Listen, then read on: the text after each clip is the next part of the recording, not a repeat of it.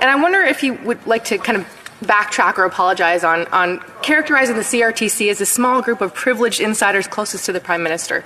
And I would also ask him if he would like to define the word woke. I asked one of his colleagues as well for that definition, and I'd like to see what he has to say. Thank you. Actually, I will backtrack. It is a big group of insiders, Madam Speaker. It is a big, sprawling bureaucracy with far too many people working for it. There will be less people working for the CRTC when I'm Prime Minister because they'll have less power and they'll have a hell of a lot less to do when I restore freedom of speech and freedom of expression online and on the Internet. And as for the definition of woke, woke has one purpose, only one purpose. Plenty of pretexts, but only one purpose: control. It is designed to divide people by race, by gender, by ethnicity, by religion, by vaccine status, and any other way that they can divide people into groups. Because why? Then you can justify having a government to control all those groups. No more woke. We need freedom.